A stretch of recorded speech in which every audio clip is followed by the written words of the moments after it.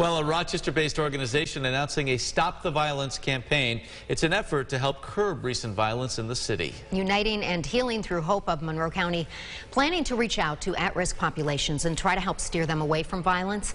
Church leaders, school officials, police agencies, and many others gathering to kick off this campaign yesterday. Organizers say it has to be a collective effort. We're here to come together to finally shine a bright spotlight on some darkness that has been permeating in our community for decades.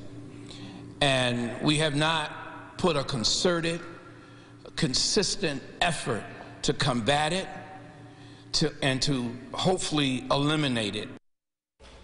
The group says that it plans on holding semi-annual summits and establishing a task force to identify root causes of violence here in Rochester.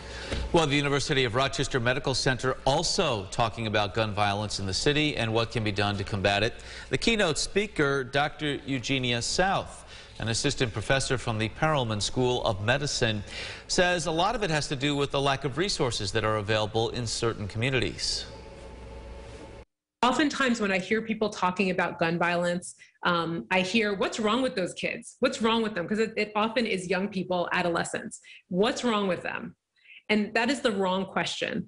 The question is not what's wrong with them. The question is what's wrong with our system and the structures that have allowed something as terrible as gun violence to proliferate in our Black urban communities.